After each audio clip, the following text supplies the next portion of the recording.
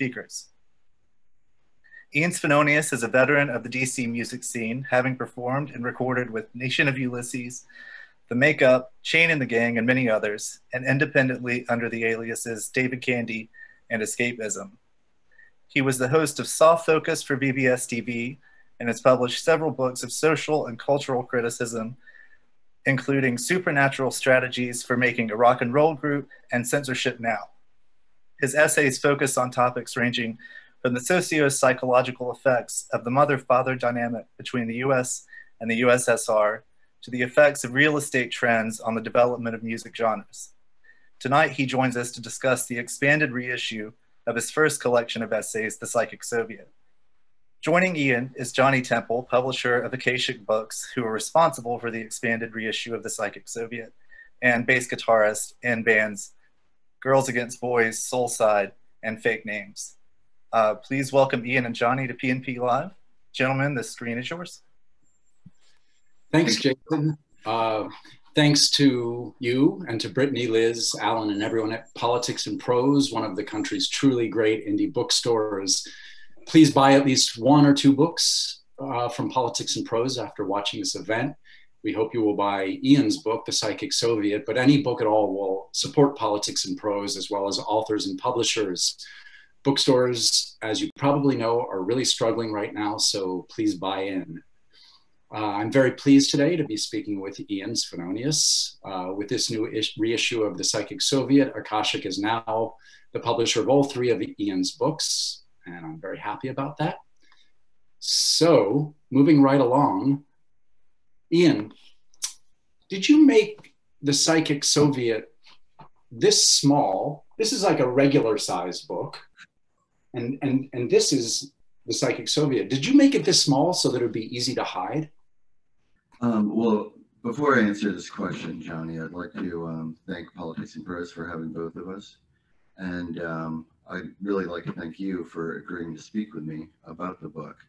I knew that you were one of the few people who may have really read it thoroughly.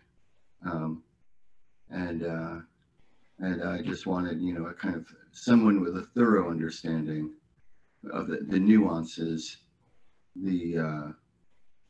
each apostrophe, just every aspect of the Psychic Soviet. I think you know it intimately. You know about the choices made for the paper, the binding, the book cover, because as you said, it is a small book, and they say the medium is the message. Well, in a lot of ways, with the Psychic Soviet, the medium is the message, meaning the way in which the information is imparted, not through the words or the word choice, which are almost irrelevant, but rather through the size and the sturdy book cover and the you see how this book doesn't tear? It doesn't tear. This book is a really sturdy book. It can fit right in the inside jacket pocket of any suit, and which is great because it can protect one from bullet wounds, from truncheon bludgeoning, and you can even use it to cover your face if you're being tear gassed. That's right. This book is ready-made for the epoch that we find ourselves in, which is a new kind of street battle, street fighting, apocalyptic landscape. So yes, the size is very important. It was chosen in a different era, but it's even more relevant right now. So thank you very much. Thank you. In your essay in the book, Time is Money, you reveal yourself to be a sort of combination soothsayer, prognosticator, and harbinger. In the essay, you discuss how in our culture, time is indeed money. Can you talk a little bit about where culture falls in the time-money conundrum? Well, this is interesting. This is one of this is an overlooked essay in this book because people typically focus on the Cold War aspect of the Psychic Soviet for obvious reasons. which is the initial essay. This is actually like 14 essays, I think, or maybe 18, or maybe more. Anyway, it's quite a few essays, maybe 23 actually. So, and each one, they're linked maybe thematically. There's some similar motifs, but each one is an original idea, which can stand alone. So you could, maybe take each chapter and actually, I mean, a lesser author might take each chapter and turn it into a kind of, book of its own. But now, because Akashic Books and the author believe in value for the money, we've instead taken what another author, like some, I don't know, cultural critic, like I don't know, who's a cultural critic who's popular right now? Like, I don't know, who's somebody who, who's some snake oil salesman out there in the public sphere? Can you think of anybody? Oh, I think we need our audience to help chime in to identify the anyway, you're looking for. I think one of those authors might have made 23 books out of what we made out of just one book. And oh yeah, Time is Money. Yeah. So anyway, Time is Money. It's one of my favorite essays in the book, and it's all about music as a time-based medium, as opposed to, collage, watercolor, etchings, lithograph, letterpress. All those things can be glanced at and understood by the big six. Sure. That's the big six you just named, I think. I'm sorry, what? The big six. Yeah, that's the big. Yeah, that's the big six of visual arts. Yeah, but the lively six. So, but music and film are time-based medium and media rather, or something. I don't know. And you really have to spend time with them. And because of that, because in our culture, which is obsessed with condensing the time that it takes to perform the function, that means that music and film are, they're really valuable. They're very valuable things because they take so long to consume, right? But anyway, I don't know. Oh yeah, your question was about culture, time and culture, and I don't know. I don't really have an answer. That's quite all right. Here's one for you. I think we're getting a little blank. Just so you guys know, we're more conversations than life here. Were you a precocious child with a large vocabulary? In my era, there wasn't really childhood. There was just people just went straight into the factory. Children were typically reared so as to provide free labor on the farm or just another paycheck at the factory. And so I don't really know about what people call childhood, which is a kind of exalted state of innocence. Fair enough. Fair enough. As you discuss in the new afterword to the 2020 edition of the Psychic Soviet, the book has been banned in some regions. In fact, all three of your books, and I know this as your publisher, all three of your books have been banned widely across Northern Canada, Northern Europe, and Northern Australia. Does your music get banned internationally as well? I'm not sure. I don't know because I don't really read the trade dailies, so I'm not sure. I can't keep up with the foibles of critics, but it is roundly ignored. So in a sense, that's a kind of censorship, or that's a kind of censorship. If the reviewers don't write about it, and, then the festival programmers don't book you, and you're essentially banned. But it's a kind of like, it's a low-key censorship. I see. An old-fashioned censorship and a book burning, that would be highly welcome. Great. All right. So backing up a couple steps to something you said a moment ago, or something that you referred to, in a recent public forum, you told me that your favorite punctuation is the semicolon, but you didn't explain why. So here today at this event with Washington, D.C.'s great Politics and Prose bookstore, can you for the first time reveal what it is that is so alluring to you about semicolons? I guess, you know, you just, you know, you can kind of go on indefinitely with a semicolon. They just seem really great. They extend life. Oh, yeah, exactly. Yes. So actually, yeah, I do want to acknowledge all the viewers who came in who joined us today. I think it's a very exclusive event. I think only 1 billion people are allowed into this forum, and I would I just want to welcome everybody. I wish I could see them. It seems weird that we're having this conversation, but we can't see the people that we're addressing. You believe that there's actually an audience? Yeah. Oh yes, I know that there's an audience. There's an audience, and I think you know, anonymity can be fun on the internet because it gives you a certain, you know, kind of, you know, we all become supernatural sprites in some kind of way, poltergeists. But in other situations, people want to be in the room, and I think it would be so great if they could be in the room with us. I mean, my room is infinite.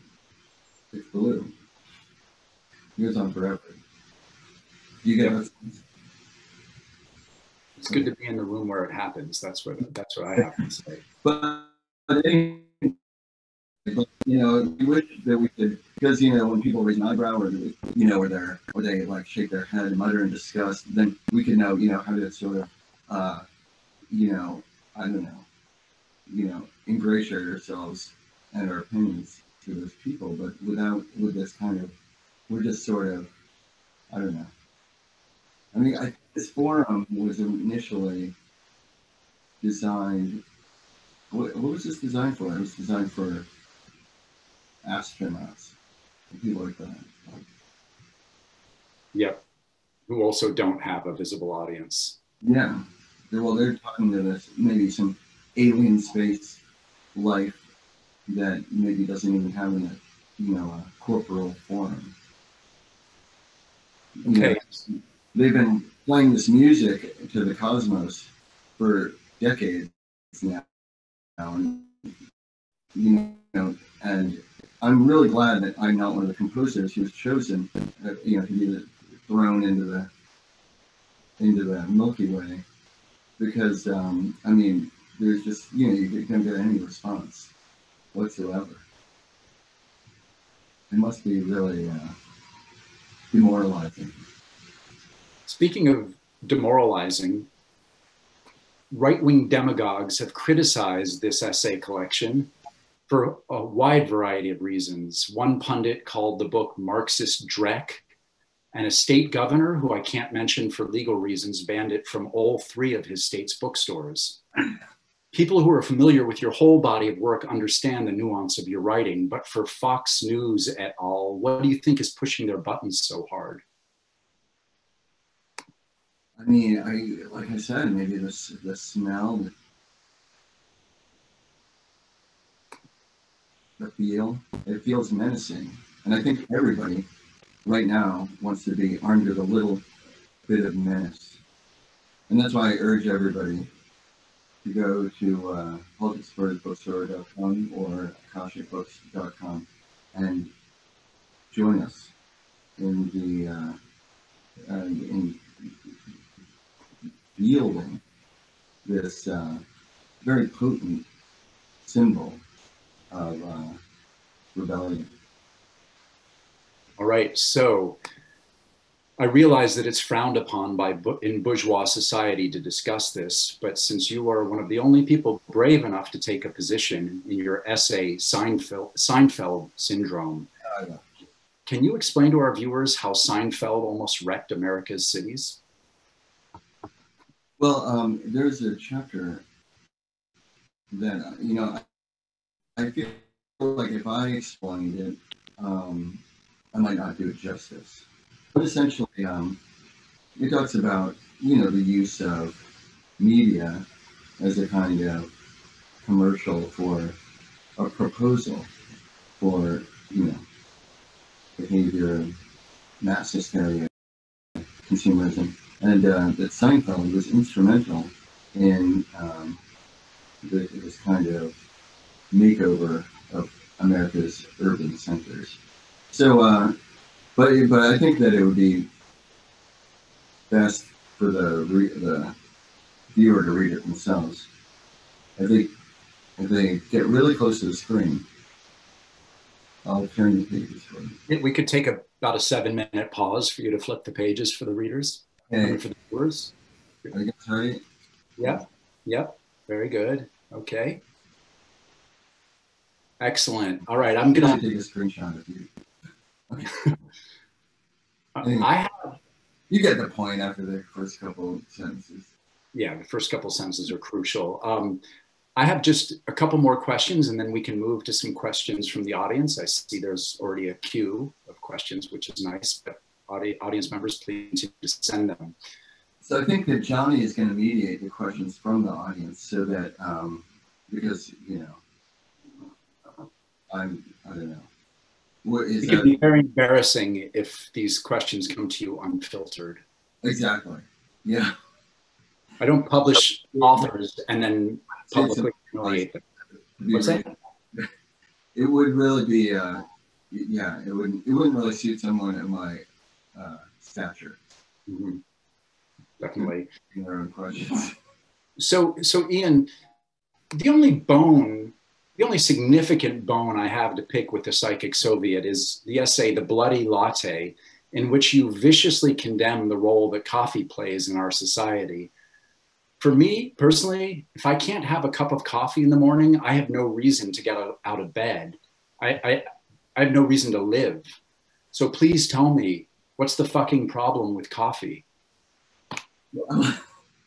Well, there's lots of ways to live, I mean, I guess the New York Times has been kind of, they've been exhorting the population to have, a midday cocktail, martini, 3-martini lunch. There's a sort of, so there's a lot of reasons to live, and every epoch chooses, their own, or every culture.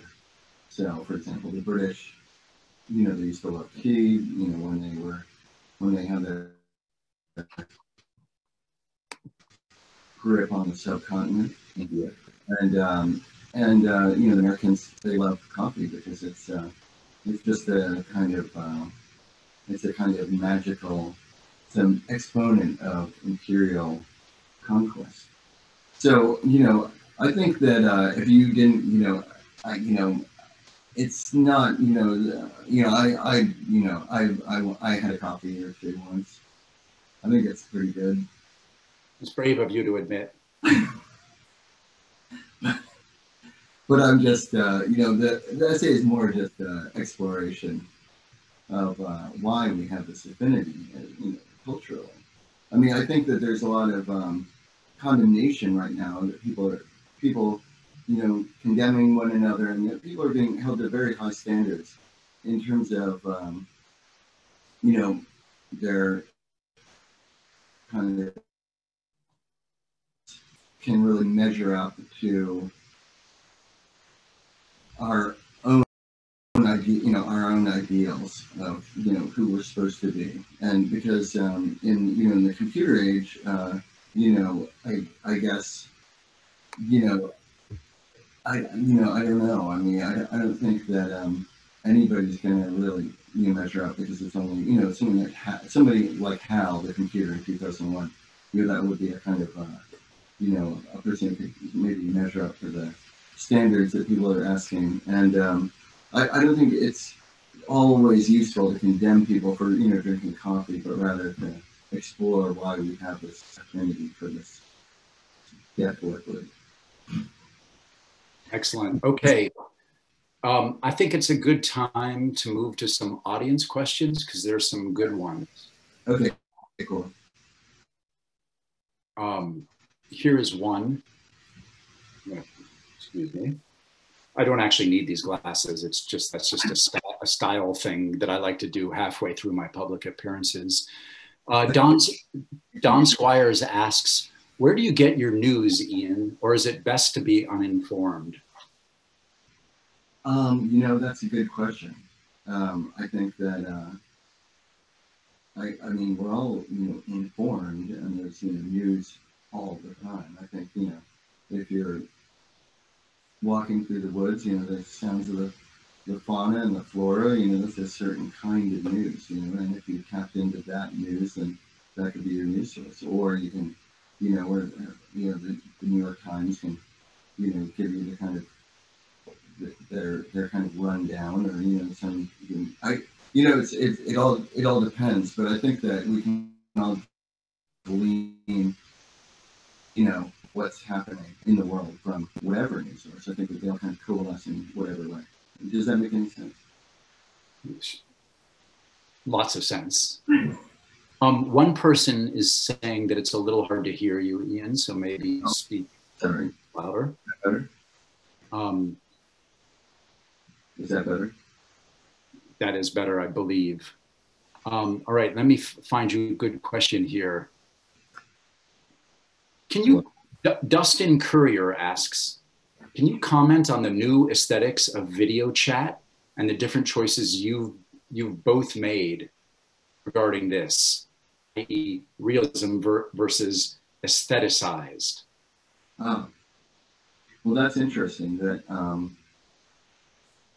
that this person identifies your choices aestheticized to your kind of this sort of faux doorway that you've created in the background, whereas they recognize that this kind of, that I'm standing at the edge of a cliff with my back to a cliff, and that this is actually a cosmic void.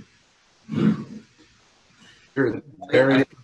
I don't know. I mean, this is new territory for all of us. I think that, you know, I think that, you know, if I was a conspiracist, I would wonder who had created a reality where all of our goods have to be delivered through drone aircraft from a mega corporation, and that all of our interaction had to be, you know, mediated by another, you know, computer corporation. So I don't know. I don't think we're getting a lot of choices with our, you know, I think that we're, you know, we're being kind of corralled into some very, very, very flimsy choices. What do you think of that? I don't know. I can't imagine that myself or any of our viewers would disagree with what you just said. Annie Nash asks, after the pandemic, this is a good question. And Annie, I hope you've read Ian's book, Supernatural Strategies for Making a Rock and Roll Group, because it's relevant to your question. Annie asks, after the pandemic, will there still be 600,000 bands? You know, there will always be, there will always be 600,000 bands, because, you know, there's a lot of them are just placeholders or fantasies, and they're all, you know, living there, copyright or just kind of, you know, squatting and waiting to assert their, you know, their claim over a name or a concept. And I hope there are. I hope there's always 600,000 bands. I do think that the pandemic, as we're calling it, is, I think this is a really good opportunity for us to talk about, you were saying that there's bookstores, and that bookstores in general are really having a hard time, and that recently what we're sort of in the midst of social movement, a real upheaval, and a kind of questioning of all of the values of the United States of America and society in general. And I think it's a really good time for us to all talk about a rent strike and, you know, sort of addressing very, very, basic material needs for people, phone bills and, insurance and things like that, because after the pandemic, I mean, is there going to be anything left, that resembles anything that we like? Only these mega corporations, only these Silicon Valley institutions seem poised to survive. And I think that the violence in the streets and the mass protests and the organization has to carry on, and its scope has to become wider, and we have to start addressing property. And that's my answer, Annie Nash. And hello, Annie. Sticking on the theme of values and ethics, Mark Masters asks, one section of the book is entitled "Abolish the Family." Are you still in favor of this? The family. Well, the family is, it's an interesting idea because, the modern family is quite new. It's coincides with the Industrial Revolution. And, before that, a family was a broader thing. And that's, was what, a tribe. And, so, the family, the nuclear family, as we call it, kind of, it's it's all about this thing, people, it's about, like I said before, children were once kind of, farm hands, and they were sort of,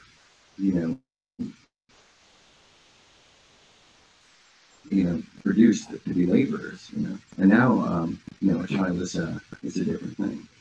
Now they're beloved creature. But anyway, yeah, so I think the family will just keep shifting, because now we're going to be in this post-pandemic apocalypse. So who knows what form the family will take? I mean, I don't know. We shall see what a family will be. Here's an interesting question. As interesting as the question is the fact that the person asking it is anonymous. And you know what? I don't blame them. I'd be anonymous too. I'd be ashamed to ask that question. Yeah, this question,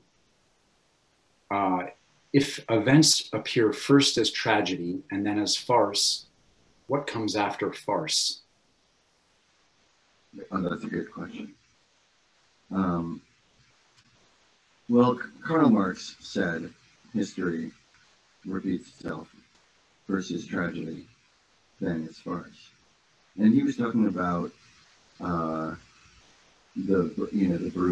Brumaire, whatever, right? He was talking about Louis Napoleon, I think,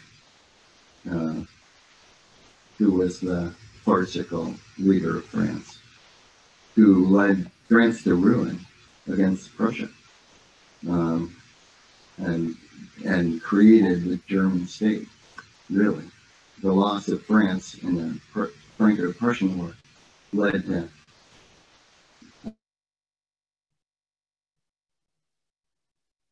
I don't know, pratfall, or maybe, oh, it says my internet connection is unstable. We might be in for a little turbulence, people. There has been a little bit of turbulence. Well, I see there's a police helicopter circling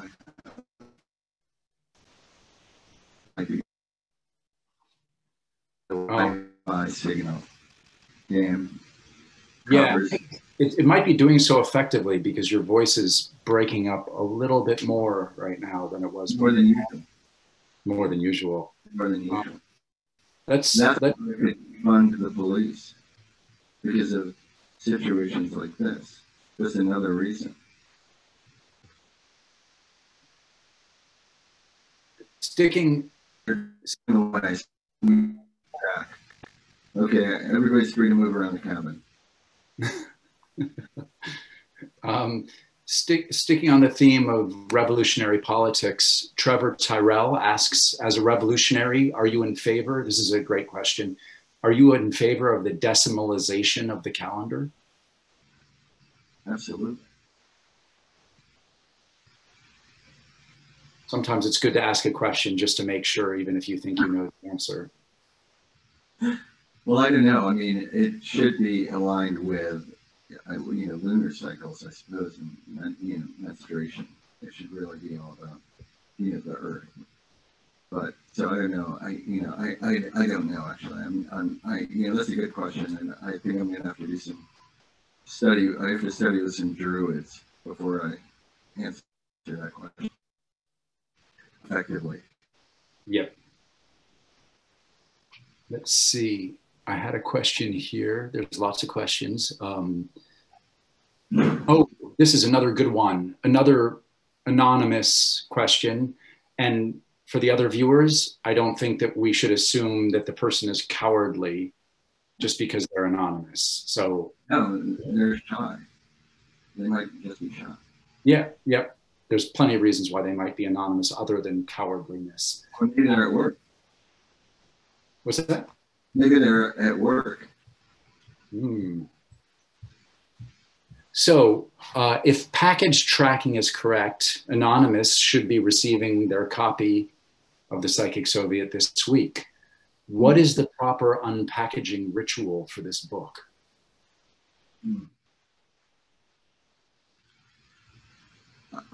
I think that a good question, but I'd like to. I think that you can only open the package that contains the Psychic Soviet once. You only get one chance. So I would just do it tenderly, and maybe be very present. Beneath Murthy asks, Ian, are you hiding in a bunker? A bunker. Well, this is an interesting period, and a lot of people have likened it to childhood, to a kind of extended childhood, which is already an unenforced state in the kind of consumer capitalist society, this kind of infantilization of humanity. So this pandemic is enforcing an already infantilized state. And a lot of us, our only companions are this kind of, mind-numbing, computer content, So yeah, I am in a bunker. I'm trying to hide from all the detritus, the cyber detritus. All right. I think we'll take two more questions before we wrap up. Well, I'm like an old country star, and if I'll answer any question anybody gives me. We can be here all night. Okay, so maybe we'll take more than two. Well, yeah, until you start getting a little weird. Yeah. Also, I'm not like an old country star.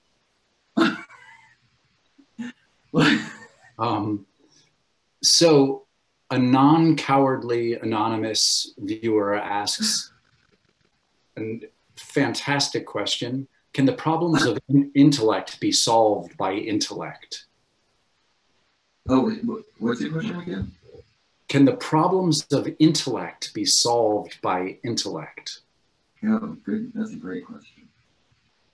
I mean, the intellect, yeah, it's interesting because, at one point, the intellect was prized.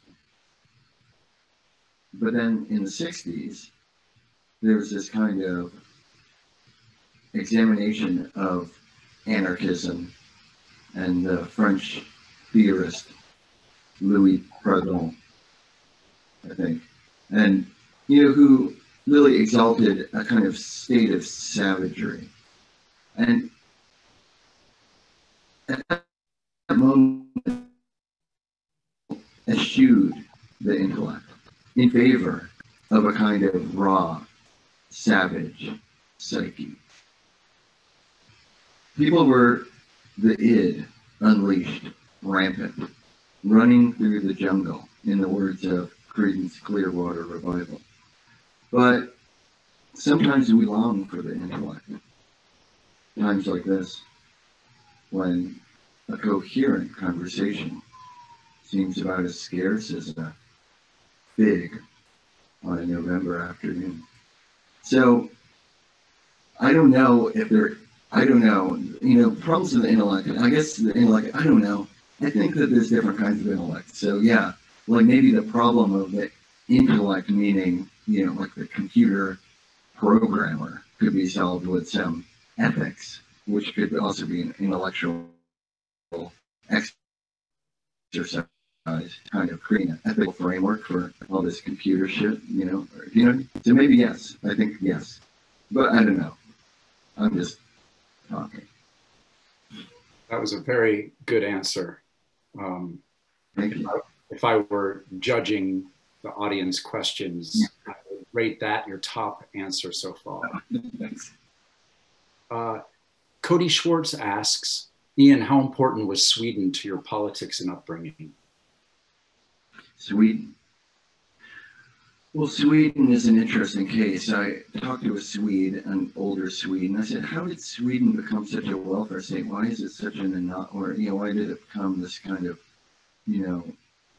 what it was, which it isn't anymore, really, I don't think. But, and he said, well, three things happened. He said, three things happened. There was a labor movement, like in every country, but, there was the revolutionary arm of the labor movement and then the reform arm, and the reform people won, first of all. Second of all, it was unscathed by World War II, so the industry was left intact with this labor force that was reform-minded. And then third, he said, about 1 million really conservative Swedish people moved to America.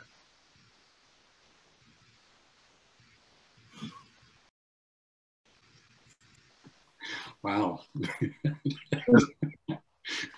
So anyway, I think that Sweden, a place like Sweden, a kind of very homogenous monoculture with 10 million people, it's very,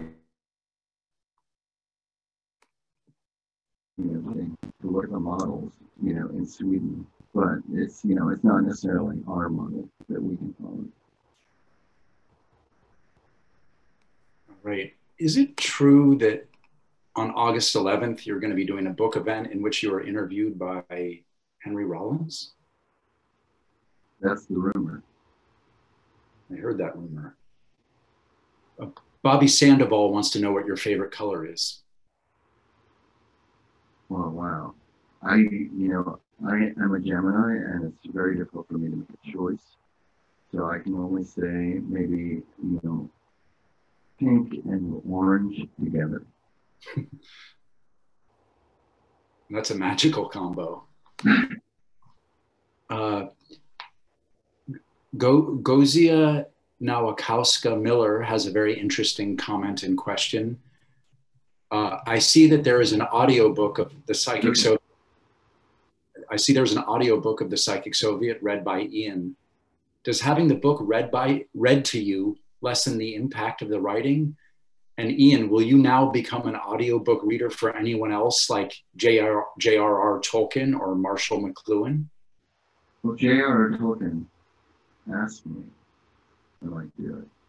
But maybe, no, what I gotta say that I did read the audiobook for the Psychic Soviet, and I urge everyone to listen to it, but only after you read the book form of the Psychic Soviet.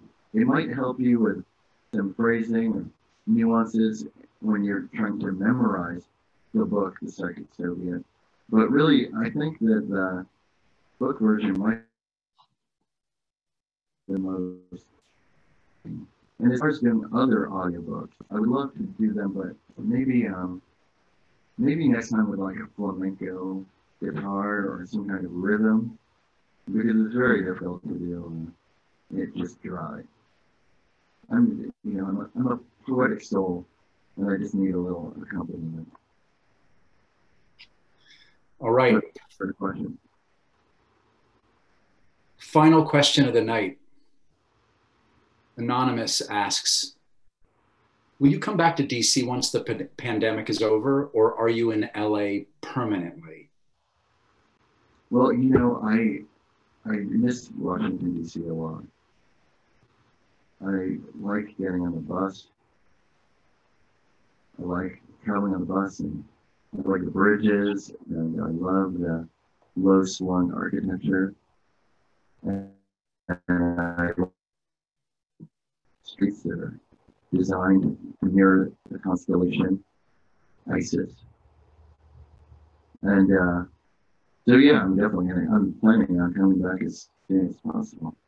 But maybe not for good, but just to press and flush. All right, I think that wraps us up. Shaking hands, but press and flush. What's that? That's the term for shaking hands. Yes. Yeah.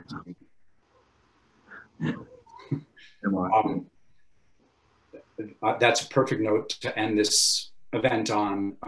Ian, thank you for speaking with me, Politics and Prose. Thank you for being a phenomenal bookstore. Thank you very much for everybody who tuned in to watch and listen. And I'm sorry about any audio problems.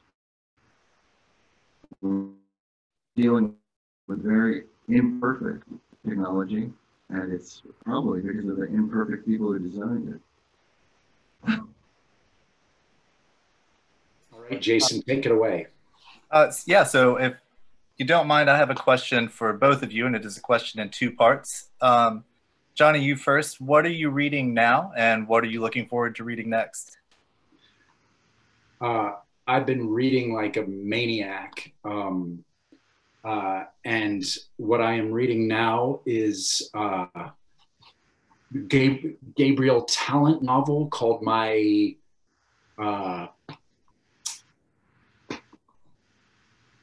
have the time to run to run and go get it, but I will show you what I'm about to read. Gabriel Talent, something like My Beautiful Sweetheart, but that's not the title of it. It's a phenomenal book. And I'm about to read this book, How to Love a Jamaican. Right on. Awesome. But I've been reading actually more than ever during the virus, and I've read just some preposterously good books. That's great to hear. Ian, same question. What are you currently reading, and what are you looking forward to reading next? Oh, gee, golly, wow. Well, reading several books at once, which is the way I like to read. In fact, I think that everybody should be reading 5, 6 books simultaneously. So right now I'm reading this kind of some old interview book with the director, Pasolini. And I'm reading some this William Burroughs book that I just got at a local bookstore called the Boy Scout, what's it called? The revised Boy Scout manual, which I never, and then I'm also I'm also reading a book about Marcel Duchamp, and I'm just reading this and that, really. But I like to read books, sort of like somebody might graze a mezza, a Mediterranean plate of food, All right. Well, as a reminder to our audience, you can buy today's book straight from P&P by following the link that we are dropping into the chat now. And thank you, Johnny. Thank you, Ian, for being with us. Thanks, everybody, for tuning in tonight. And stay well read.